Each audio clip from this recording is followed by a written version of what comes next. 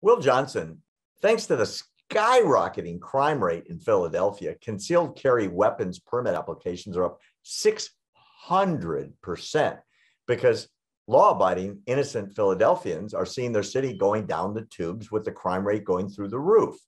What does this massive increase in gun buys and licensing for concealed carry permits tell you about the level of fear in America today?